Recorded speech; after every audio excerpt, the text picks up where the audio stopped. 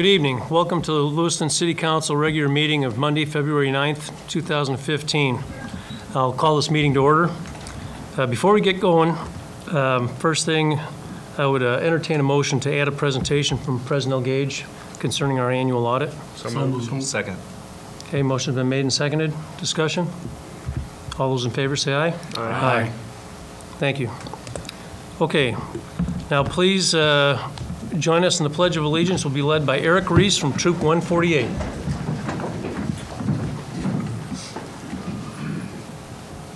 I pledge allegiance to the flag of the United States of America and to the republic for which it stands, one nation, under God, indivisible, with liberty and justice for all. Thank you.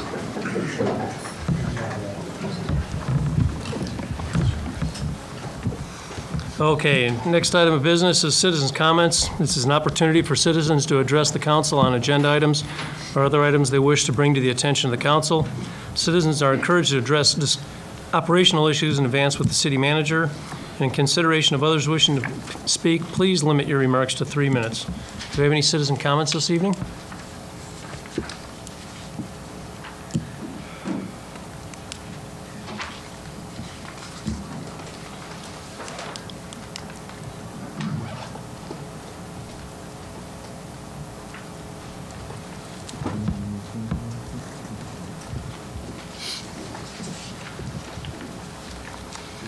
Mike Lorenz, 458 Crestline Circle Drive. Oh, I just got a few items here I'd like to touch base with, since now it's a new year and we got all the other stuff under the table from last year. But I guess going back on this $200 a month car allowance, you know, I think that's something that, you know, you guys need to step up plate and make disappear. I think we need to be paying the help to drive to work.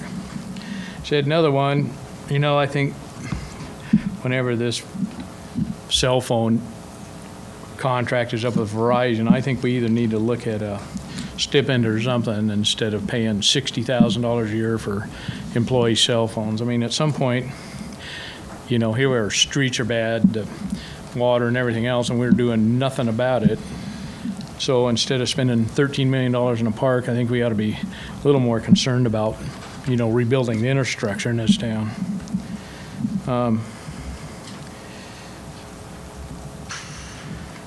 I am kind of glad to see that we're moving ahead forward on this mutual aid with Clarkston. That should have never happened in the first place, but I'm glad to see Travis and, you know, they're working to consensus to get this worked out to where we should be back to where we are again. I guess another thing is, too, with this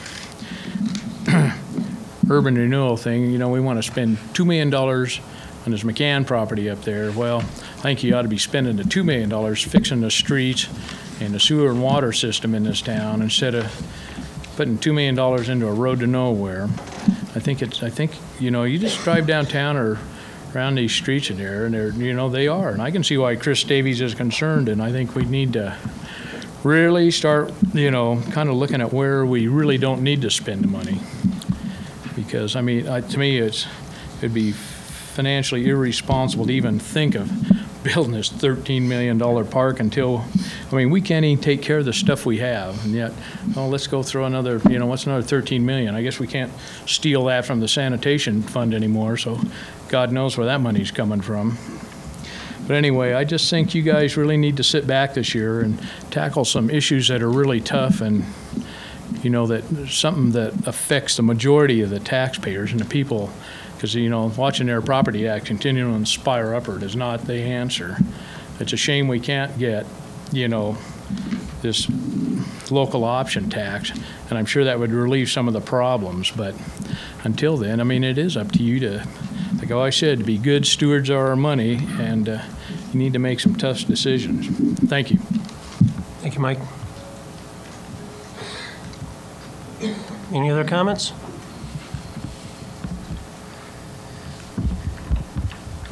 Okay. We'll move on to presentations. This will be a presentation from President Gage for the city's annual audit.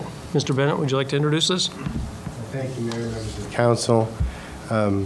The council has reviewed the preliminary and the finished comprehensive annual financial reports prepared by Presnell Gage.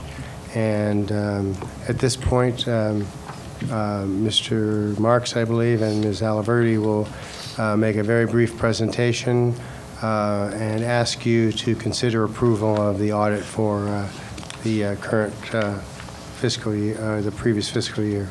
Okay.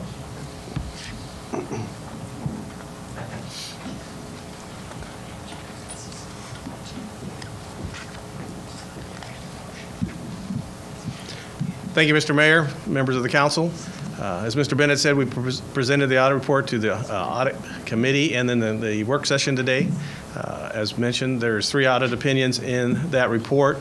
The first opinion, or all opinions, are unmodified as relation to the city as a whole, the internal control and compliance issues, and because the city expends over $500,000 to single audit. So all of our opinions were considered unmodified or a clean type of opinion. So as Mr. Bennett said, we would recommend that the city would accept that report.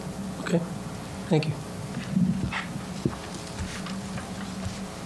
So we just need to make a motion to accept? Yes, there would be a motion to accept the 2014, FY comprehensive 2014. annual financial report. Okay. Right, and the audit. That being said, I'll entertain a motion to accept the FY 2014. Second. Motion's been made and seconded. Is there any discussion? All those in favor say aye. Aye. Opposed? Thank you.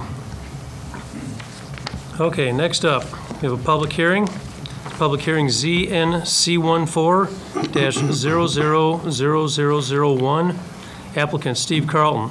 It's a request to rezone an approximate 80 by 67-foot parcel of land, which used to be part of 3413 10th Street, from R3 medium-density residential to C4 general commercial. Who's presenting this? Mr. Plaskin? City Planner, Mr. Plaskon, will be presenting that to the council and stand for any questions. Joel?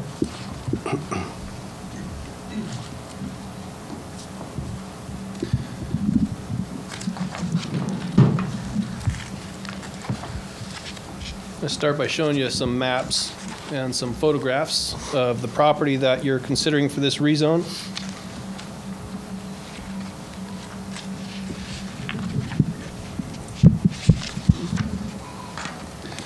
So the aerial photograph that you're looking at here on the screen, which is in your packets, north is up, and this is Bryden Avenue. This is 10th Street, and the property you're being asked to rezone is bolded in black right here, pretty much in the middle of the aerial photograph. It's a piece of land that was originally part of this house lot here at 3413 10th Street, and which was purchased by Mr. Carlton. He just bought the east end of it here, and you can see the white square within the border of the property is the roof of a pole storage building.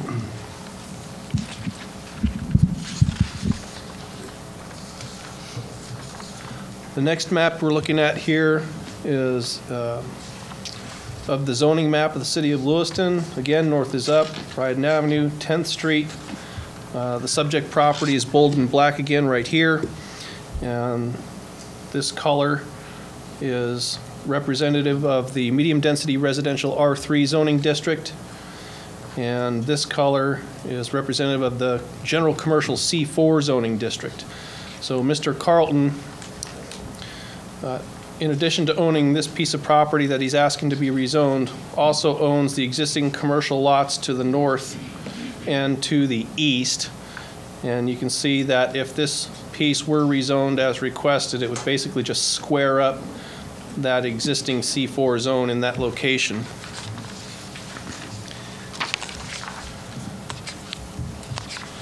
An important consideration for rezone applications is whether or not the rezone requested is in conformance with the comprehensive plan. One of the primary pieces of which is the future desired land use map. This is a picture of a copy of the future desired land use map for this section of the city.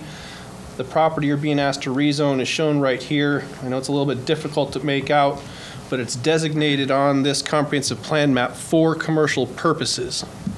It's not designated for residential use. It's actually designated on the comp plan map for commercial.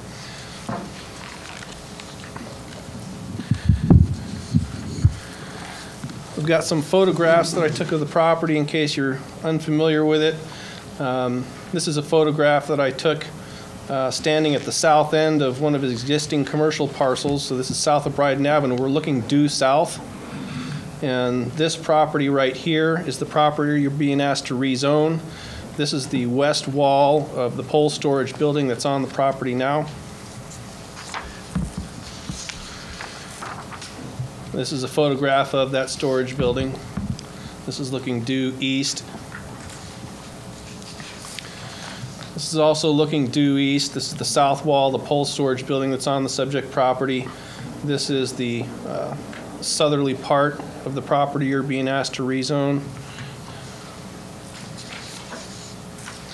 This photograph is looking due west. So this is the west property line. This is a chain link fence with tan slats in it. That's along the west property of the parcel you're being asked to rezone. And this last photograph is looking due north. So this area right here is the location I was standing when I took the first photograph that I showed you. So this is the property. Again, you're being asked to rezone, and that's the west wall of the pole storage building that's on the property. The Planning and Zoning Commission held a public hearing on this rezone request on January 14th and recommended that the council approve the rezone request. There's been a reasoned statement produced justifying their recommendation. I believe that's in your packets. There was no opposition presented at the Planning and Zoning Commission hearing. The application is consistent with the comprehensive plan, and I'd be happy to answer any questions you might have. Anybody have any questions for Mr. Plaskin? Okay. Well, thanks, Joel. We might have some in a little bit. Is the applicant here this evening?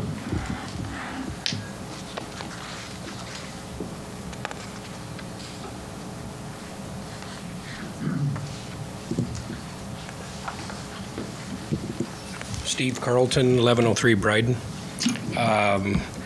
Like Joel said, I purchased this property a year ago. Just squares up the rest of that property there. I own all the way over to the paint shop. We want to do some additional storage unit type buildings back there. That pole building will come down, and the typical storage type buildings that are behind the paint shop is what we're looking at putting back there. So. Okay. Any questions? Any questions for Mr. Carlton? No? Thanks, Steve. Okay, we'll go ahead and open this public hearing.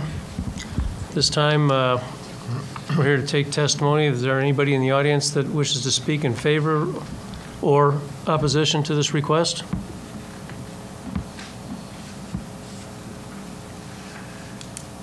Okay. Well, seeing none, I guess no reason for rebuttal, Mr. Carlton.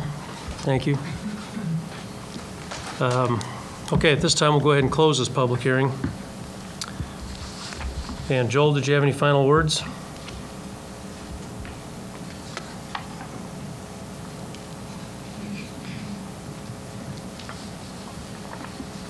Just that the staff's recommendation is for approval of the rezone application. There's a little bit of a change to the circumstance of the recommendation that's in the staff report, which makes the recommendation for approval subject to consideration of a condition that no access to the subject property be allowed from Airway Avenue. Since the time that that recommendation was written, The applicant has informed me that he no longer owns the properties to the south and the southeast that,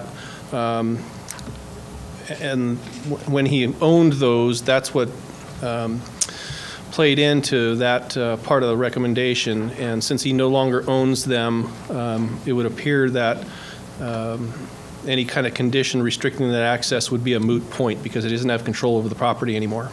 Okay.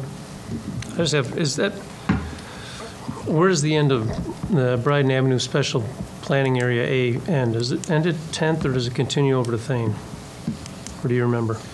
It doesn't go all the way over to Thane. Oh, yeah, it does. It ends at 10th. Okay. On the west side? On the west side, correct. Okay. Any other questions for Joel? Okay, we'll go ahead and close this public hearing. And I guess I'd entertain a motion to approve the rezone application and direct staff to prepare the necessary ordinance to enact the rezone. Second. We have a motion and a second.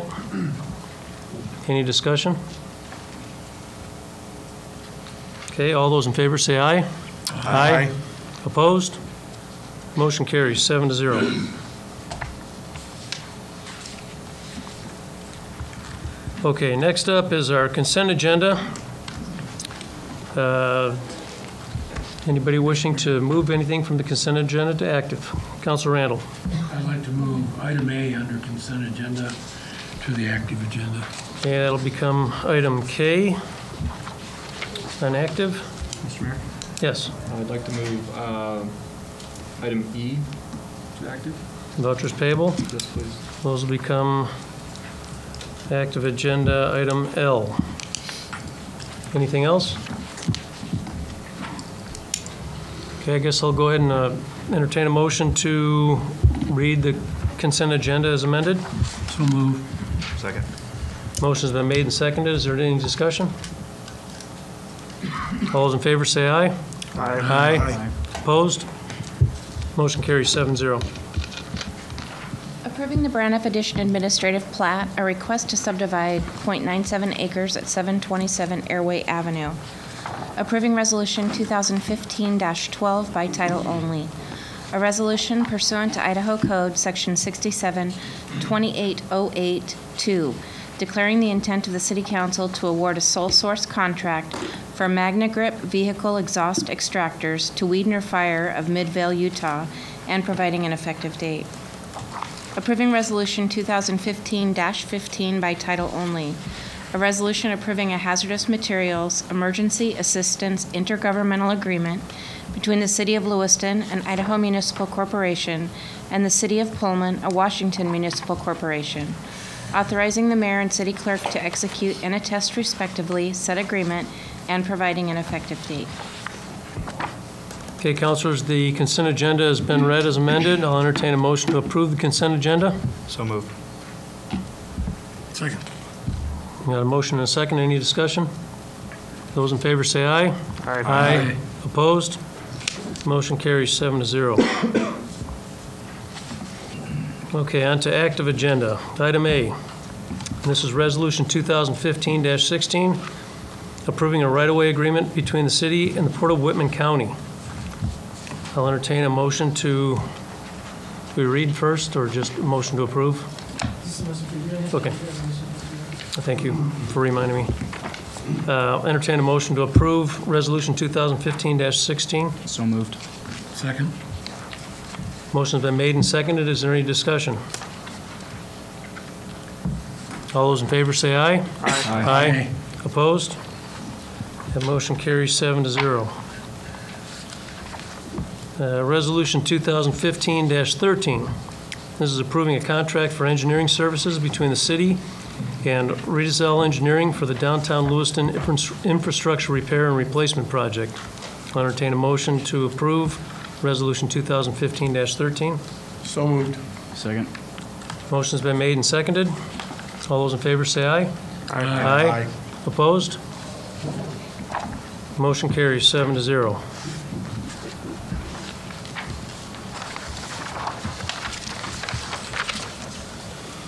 Okay, next up is item C.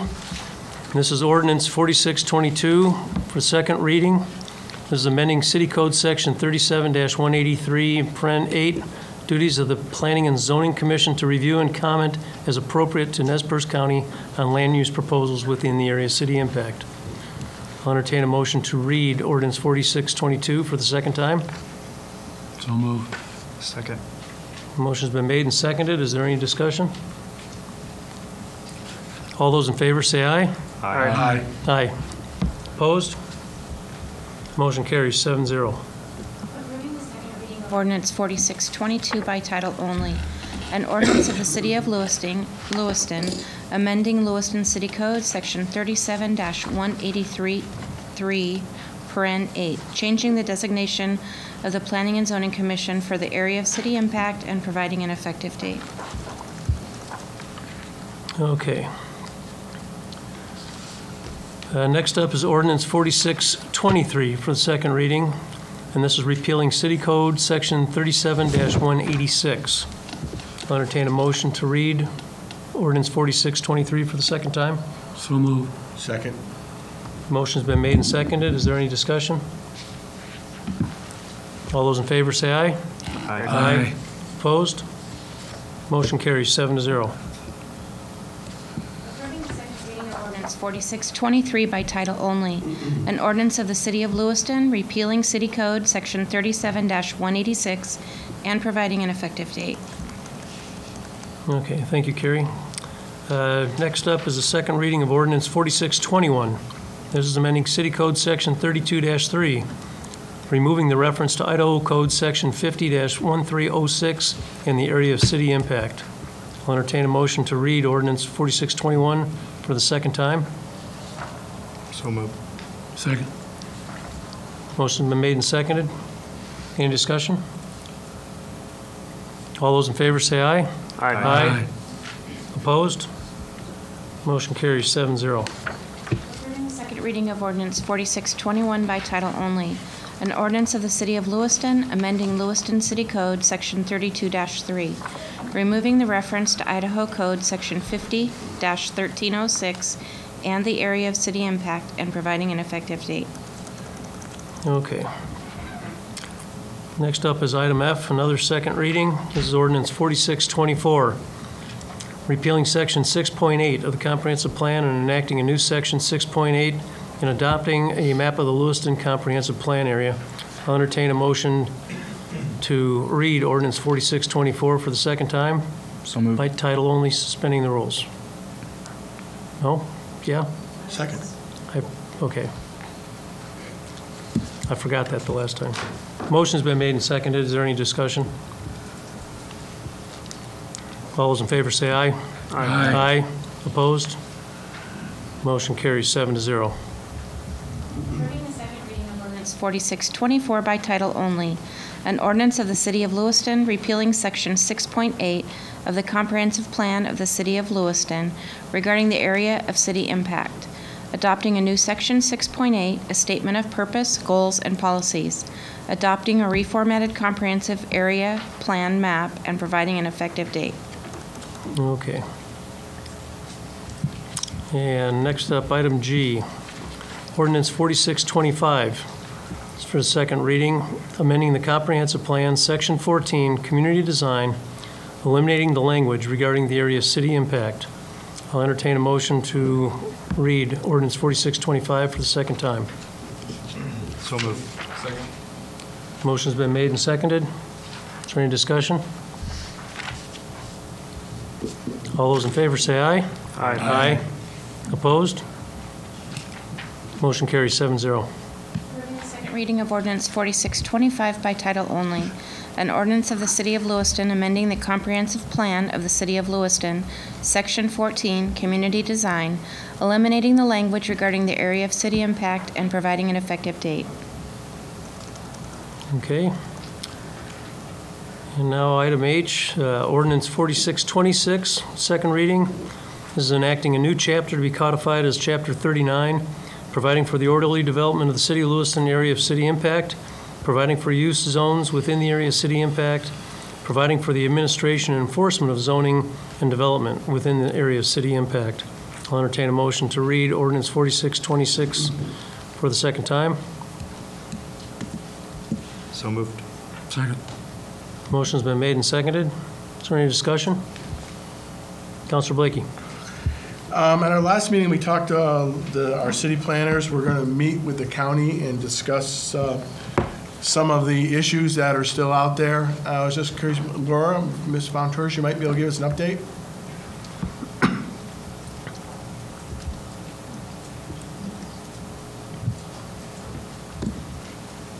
Thank you, Mayor and Council. Laura Von Tersch, Community Development Director. I did email the county planner because she was in attendance at the last meeting and simply said, well, you heard the discussion. Is there, some place where we can meet in the middle? And I received an email back which told me very clearly that they feel they've already done enough or more than enough and weren't going to be doing anything more. And that was pretty much confirmed with a brief chat I had with one of the county commissioners over the weekend. Okay. May I ask Yep. your feelings on that? On that response? Well, I don't know that my feelings are very relevant, but I'm clear that they've done as much as they want to do.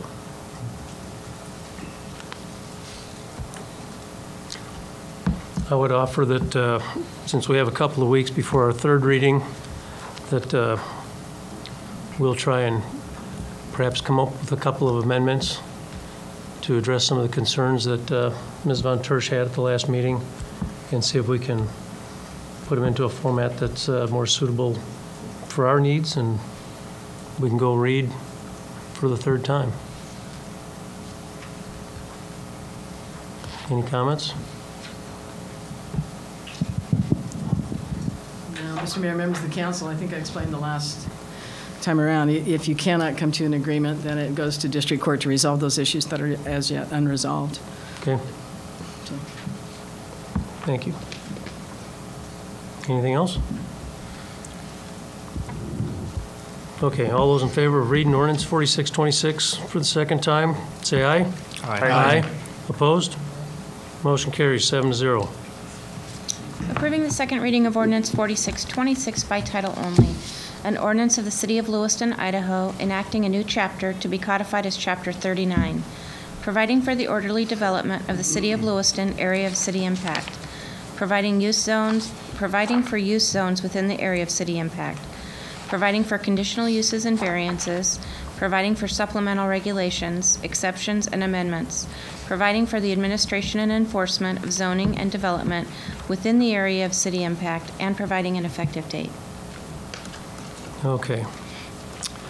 And the last of our second readings is ordinance 4620, second reading, amending Lewiston City Code, Chapter 10, entitled Buildings and General Building Regulations, amending the International Building Code, International Residential Code, International Energy Conservation Code, International Mechanical Code, International Fuel Gas Code, Idaho Plumbing Code, and the International Electrical Code, providing for plan review fees.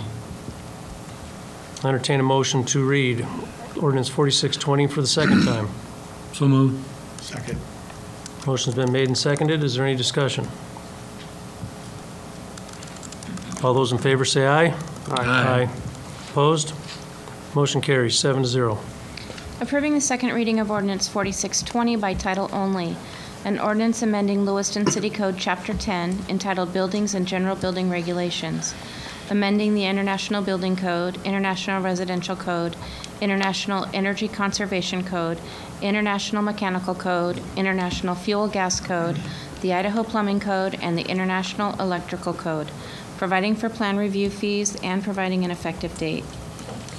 Okay. Thank you, Carrie. Next up is vouchers payable to Early Bird Supply. I'll turn this over to Pro Tem Johnson. Thank you, Mr. Mayor. Next item on the agenda is vouchers payable for Early Bird Supply from January 16th, 2015 through January 29th, 2015 in the amount of $877.26. I'd entertain a motion to approve vouchers payable for Early Bird Supply. So moved. Second. Motion's been moved and seconded. All those in any discussion? All those in favor, say aye. Aye. Opposed? Hearing none, motion passes 6-0 with Mayor Kleberg abstaining. I'll turn the meeting back over to you, Mr. Mayor. Thank you, Pro Tem. Next up is item K, and this is the bid award for a facilities re-roof project. I'll entertain a motion to approve. So move. Second. Okay, motion's been made and seconded. Discussion. Mr. Mayor, Yes, Council Randall. could we have Dan explain why we're going after the $89,000 bid versus the other bids that were higher? Certainly. Mr. Mayor, council members, thank you. Mr. Randall asked me one day last week if we aren't required as a city to reject all bids when there's such a large price or bid discrepancy. And the answer is no. That in and of itself doesn't require a total rebidding or refusing all the bids. Now, what it does do is it raises some eyebrows as to why there was such a difference. And so what you'd see is staff, and in this case the architect as well, sat down with the low bidder to make sure that there weren't any key portions or components of the bid that was maybe forgotten. In some cases it might be the engineer, but in any event, that did take place in this case, and because there was a considerable difference between the lowest and the next lowest bid. I think it was about $52,000. So. Well, 20%. Yeah, so it was significant. And again, in this case, it was felt by both staff and the architect that it was responsive, and it's going to be a good deal for the city. Okay. Thank you, Dan. Mr. Mayor, I have a Yes. question. Does that bid include any kind of warranty for the roofs? You know, in terms of the specifics, I might have to look to Tim Barker in terms of the details on that. I would be just undoubtedly yes. I mean, there needs to be warranties built in the specs, but I wasn't involved with that portion of it, so I'll defer to the departments. Thumbs up. Okay. I'm getting the head nod. Generally, what, a 20-year type warranty? Is that right, Joy? Yes. It's for 20 years? Yeah, purchasing manager Joy Schwank is indicating that we've got a 20-year warranty on the work. Okay. So. Question? Yep. In the bid process, does it have to be disclosed how long the company has been in business? Is that disclosed in the bidding process or in the packet? I can speak to qualifications on bids where we use professional services. There's a certain amount of requirement in terms of experience in the field, but that's in terms of establishing a qualifications bidders list. In this case, again, Joy, why don't you come up? Yeah. That'd be cleaner if we just have her come up and address it.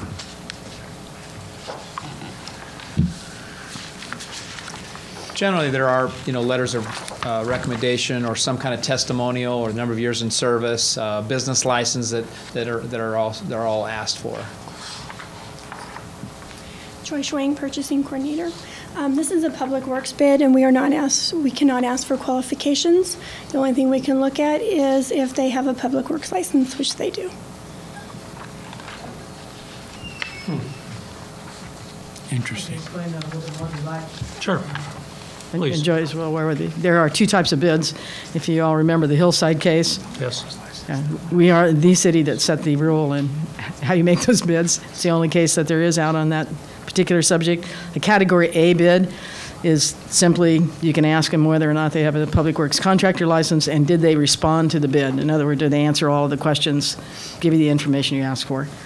The Category B bid allows you to pre-qualify bidders. It has some publication requirements and some other requirements that set the bid process back a ways. And so that's the only time you can ask for qualifications, but you have to pre-qualify bidders, and then they're allowed to bid on the project. So. Okay. Does that answer your questions? Oh. Another question. On this last page, there's 2 columns here where it says bid security and addenda. And it looks like 3 of the bidders have an X marked next to them and 2 don't. Why is that? 2 of those bidders were not even on our plan holders list, and they did not receive addendum. And that is what, they do not have the X because they didn't acknowledge the addendum, which actually lowered the scope of the project. And so their bid probably would have been lower if they had received it. Okay, thank you. And by not including that, that makes it a non-responsive bid, correct? Correct, by not including. One more question here. Because of the lowness of the bid, is it just, I believe this is probably flat roof work or technical work that no local contractors would bid on just because of the speciality of the jobs? We spec a roof that comes with a 20-year warranty. The manufacturer actually guarantees the work of the contractor.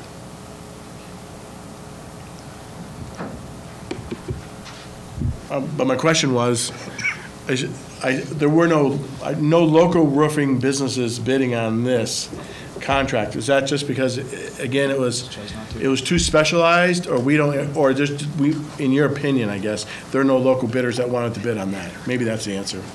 I have no idea. That we put it out there, it was advertised. Okay. Counselor, I can address part of the rest of your question. That is the difference in the bid. I think a couple things. The fact that we combined 3 projects. Last year we had 2 in the budget, and ironically the prices were high. So by deferring it this year, combining a 3rd project, but maybe even more so was the timing. This contractor, and with our mild weather, should be able to start once approved, and probably start within the next couple of weeks. And so I think those 2 factors played a big part in the lower bid. In terms of local, local contractors had several opportunities. It was published, and so they evidently just chose not to. Fair enough. Any other questions? Okay, thanks. Okay, so we had a motion and a second. All those in favor of awarding the facilities roof project to All Surface Roofing and Weatherproofing, say aye. Aye. Opposed? Motion carries 7-0. Okay, next item up on our agenda is item L, this is vouchers payable. From, where were we at there? 1/16/2015 through 1/29/2015 in the amount of, is this the amended one here? Thank you. Where's the total? There. Oh, here it is. I'm sorry. Excuse me. In the amount of $1,051,095.93. I'll entertain a motion to approve the vouchers payable. So moved. Second. Okay, we have a motion and a second. Is there discussion? I need to disclose that I was reimbursed for legislative work and the trip to Boise, and I was just being reimbursed for personal expenses. Okay, and I will disclose the same in the amount of $53. Disclose the same as well. Me as well. Okay, Mr. Mayor. yes. I would just like to, just a couple of quick questions, just to see, for me, just to make sure I'm on the right page with where we're at with our cell phone expenses. Just looking at last month with Verizon, I kind of want to get an idea, is this going to a relatively consistent number with what we might expect? We've had some big differences over the course of the last 3 voucher statements that I have been able to at least get back to. I come to a total last month of almost $6,300. Is that a number that sounds consistent, and how does that relate to what we had been spending with Inland Cellular in the past? I believe, if you remember the initial report that we made to the council when the first bills came in, pardon me, and they were considerably higher than what we would normally expect because of equipment purchases. When we looked at the operational expenses, those were right in this range here, $6,200, $6,000, $6,300 monthly. So I think, yes, this figure is consistent, Okay. or will be about that number over the remaining months. Well, again, I was just checking to see, the first billing we had was in the neighborhood of 27,000, which I would assume is a lot of equipment. It was the initial equipment purchases, yes. And then we had the next month of 12,000 with a bunch of credits that came back with, that brought it down to the 5,500, and so we're looking at 62, and I'm just trying to get a feel, are we in the neighborhood of this is where we should Yes, that's the correct neighborhood for operational expenditures on a monthly basis. Okay. We shouldn't anticipate any additional equipment purchases on a regular basis. Okay, thank you. May I elaborate one more question on that subject matter? Could we take a look and see what our cell phone expenses were 1 year ago, this same period of time? And get a comparison of where we were a year ago? A year ago, I believe we had one or three, we had a couple different systems going at one time. If it's possible, if we add those up and get a comparison just for a year over year? Right. If the council would like that, we can certainly do that. However, I got to ask, since the nature of the equipment and services is different than it was a year ago, if you want to be apples to apples, I think you need to also be looking at the service improvement, the equipment improvement, to determine whether or not, if there's an increase from this year to last year, which I probably guess there is, if that doesn't go with the improvement in services and equipment. So it's not a straight, dollar to dollar is not a real comparison. No, but I still have to answer to the public periodically. Sure, but I think the public needs all of the information. I don't disagree. Yeah. So is this possible that we get that number? Absolutely. We'll take care of that and get it to you. And actually, I was going to propose this because we had discussed this last, whenever we approved the contract in October, I believe. Yes. That we were going to revisit it, in approximately 6 months and have a update, evaluation. I mean, I distinctly remember that conversation, that we were going to take a look at it. Right, so that probably will occur in April. Okay. I just would prefer not to lose sight of that. Sure. Okay. Any other questions? Okay, all those in favor of approving the vouchers payable, say aye. Aye. Aye. Opposed? Okay, motion carries 7-0. Okay, that concludes our active agenda for this evening. I'll move on to unfinished and new business. City councilor comments. Do we have any city councilor comments this evening? Nope. Okay. City manager comments. Just a couple, Mayor, members of the council. We have the CETA annual meeting coming up on February 19th. Idaho Director of Commerce, Jeff Sayre, will be there as the main speaker. This will be their annual meeting and dinner. It'll be held starting at 4 o'clock at the casino, at the event center there. And so we need to have any RSVPs into Judy Smith by Wednesday if you'd like to attend. I know a couple of you have already talked to her about that. The cost is $30, and that will be picked up by the city. Let's see. We received a letter from the Nez Perce tribe asking for a letter of support from the city on a grant that they're applying for some new buses for the Appaloosa Express. That's been forwarded on to the Community Development and the Public Transit Department for a review. And